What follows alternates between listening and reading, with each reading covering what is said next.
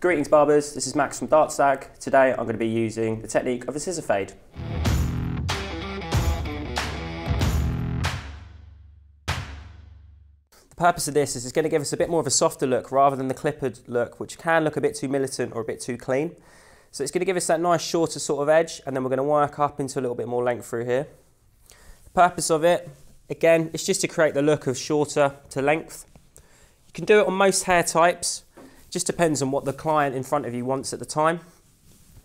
You want to start by going quite short and then taking it up. What we're going to use is 3 different comb sizes to create almost like the gradients, like the clipper guards would do.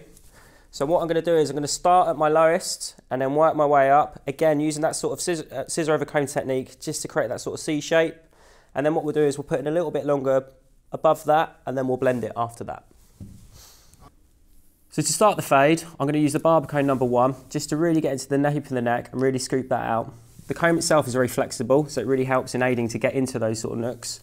And then what we're probably going to do is work onto the barber comb 3, which is more of the military comb. Just take that main length off, and then I'm going to use the barber comb 2 just to get that blend in.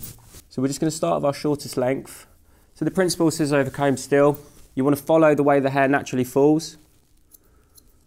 And it's basically giving you that clippered look, but just a bit softer.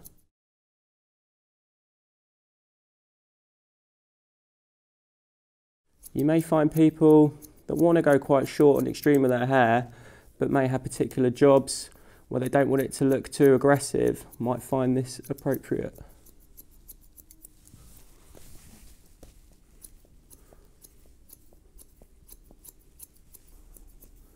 So what I'm doing is I'm using DS Plus, just my preference. I prefer an offset scissor. I'm using the 6-inch. I mean, people, depending on your preference, you can use a 7, you can use a DS1, just anything that you feel more comfortable with, that you can refine. You can use this technique, you don't have to go as short, you can leave it a little bit longer. The principle is just to get that shorter hair through the perimeter and then working into a little bit more length. Thank you very much for watching our video.